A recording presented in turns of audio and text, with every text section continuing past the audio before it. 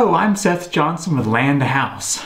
So in today's tiny house video, we're going to be using a product called Great Stuff.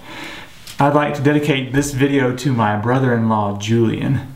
Every time we go to the hardware store, Lowe's or Home Depot, he says, "You gotta get some great stuff.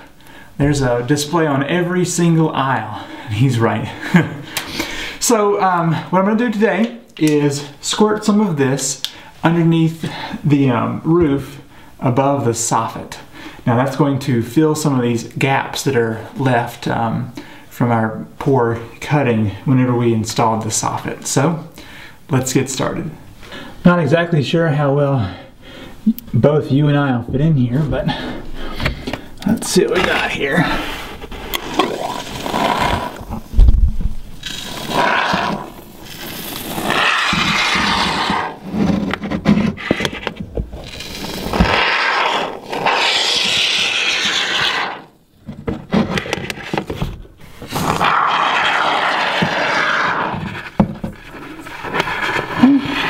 Not too bad. What do you think?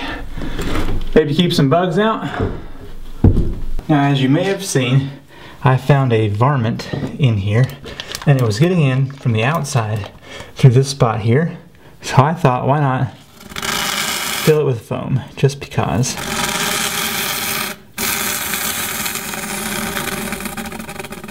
It may take a can or two to actually fill all this, but excuse me. At least we'll get some results in here and hopefully not see any more little varmints. I'm almost out here, but I just wanted to show you where this mouse was getting in.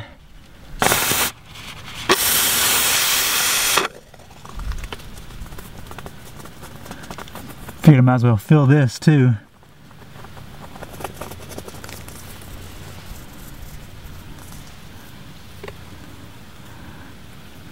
Okay, ought to do it. So I only had 2 of these, and so I was able to fill the air gaps above all the soffit and then put almost a whole can into this hole. So probably 2 more of these ought to fill this to the top. It's only supposed to fill a 1-inch gap, so 6 by 6 might be a little bit much. Anyway, thanks for watching. I'm Seth Johnson with Land to House, and I will see you next time. Bye.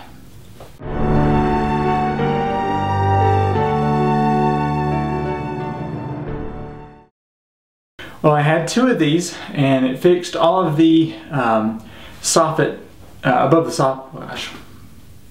Okay, so I went and found the screw that I dropped for the second time.